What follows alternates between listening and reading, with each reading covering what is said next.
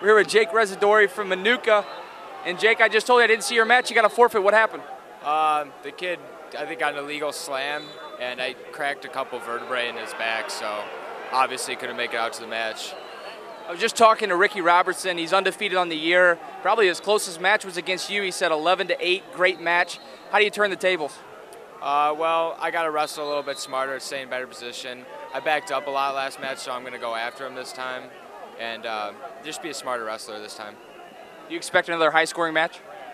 I don't know about high scoring, but another close match probably. Do you want it to be high-scoring or low-scoring? What's the game plan?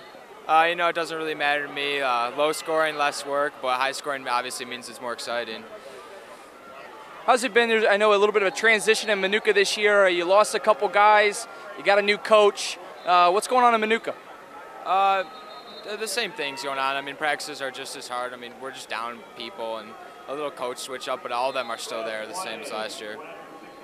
Well, good luck in the finals. Thank you.